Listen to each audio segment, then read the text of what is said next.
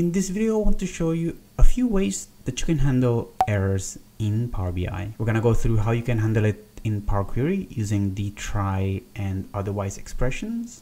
And we're also going to look at how you can handle them in DAX using the IFERROR function.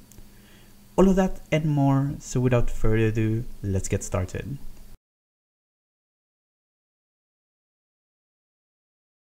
Hi, my name is Fernan, and welcome to the Solutions Abroad YouTube channel, where we cover tips, tricks, and best practices when working with Power BI. I upload new videos every week, so make sure you hit that subscribe button and the bell icon to get notified when a new one is out. So handling errors is a concept in data or programming in general, where you purposefully use code to ensure that when an error happens, that it's dealt with properly. Now in Power BI, there are some functions that already take this into account, like the divide function, for example, where you have a third parameter that allows you to set the value in case the division returns an error. In Power BI, a single error in one line could be the root cause for issues like dashboard not refreshing or calculations not showing a value.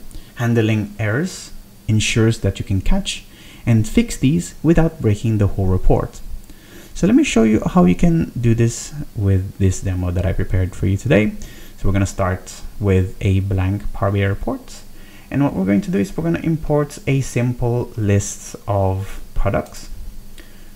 That is a very simple list, and we're keeping it simple for a reason. So you can see here is a list of different products, the unit price for each of these products, and the quantity that is sold. So I'm going to hit transform data, and we're going to start in Power Query here. So I'm going to first promote the first row as headers, and then we're going to start our calculations here. So let's say I want to create another column in this table to calculate the total sales for each of these products by multiplying the unit price against the quantity. So that's pretty simple, right? So we just go add column, add a custom column. We're going to name this new column total sales. And from here, we're going to just use unit price multiplied by quantity like this. It's pretty simple. If you hit OK, you will see that one of the values or one of the rows have errored out.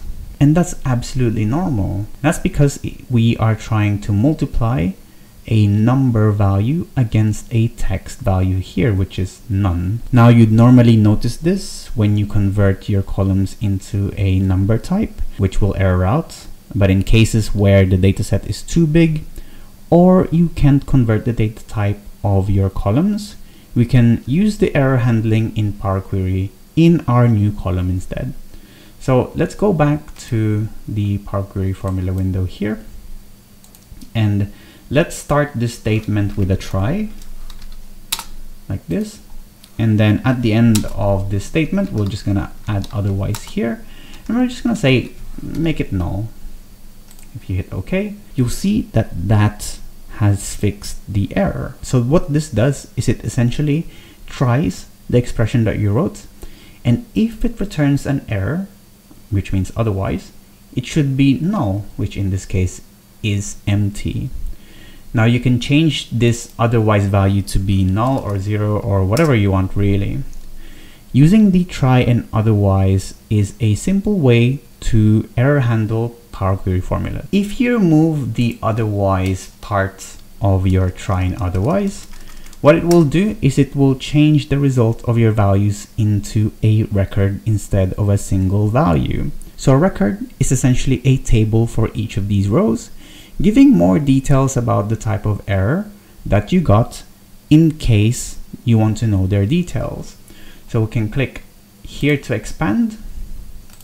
Let's just load all of the values here, and let's hit OK.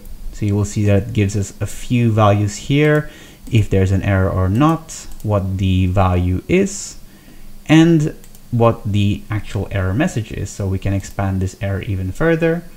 Let's say, let's just expand everything just to see what it gives us. So you can see it gives us a message that we know we know this already, that the error was caused by trying to multiply a number value to a text value. So this level of detail is useful when you're trying to troubleshoot multiple errors caused by multiple reasons.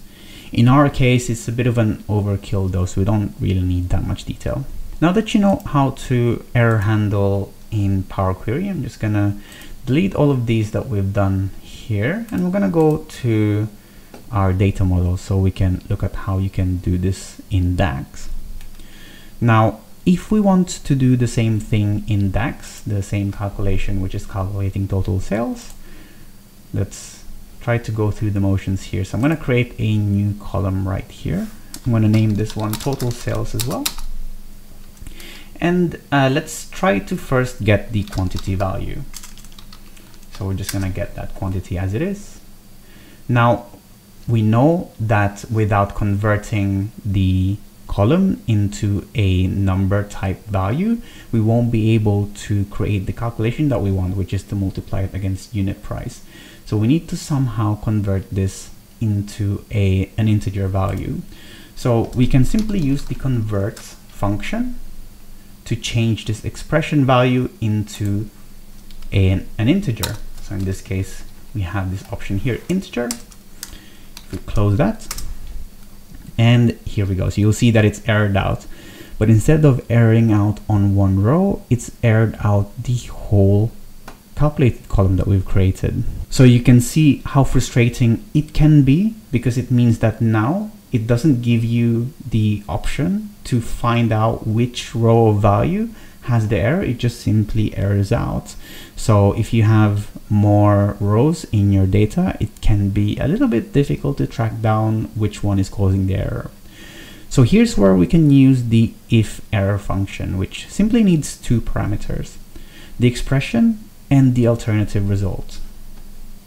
So what I'm going to do is I'm going to write IFERROR here at the beginning. The expression is the one that we've been doing so far, and the alternative value that we want here. So let's say if it's errored, then we want to change it into a 0. Simple. So as you can see, now it gives us the values of the quantities that we have for each of these products, except that when it errors, instead of erroring out the whole calculated column, it just returns a 0, which is exactly what we wanted. And now from here, to finish it off, you just simply multiply it against the unit price, which I don't think you need any more conversion because it's already all numbers or integers. And that's really it for this video. I hope you now know how you can handle errors in Power Query as well as in your DAX measures and calculated columns. Thanks for watching. As usual, give this video a like if you found it useful. Give it a dislike if you didn't, so know to do better for next time. Ask your questions in the comment section box below so I can help you and you can help others.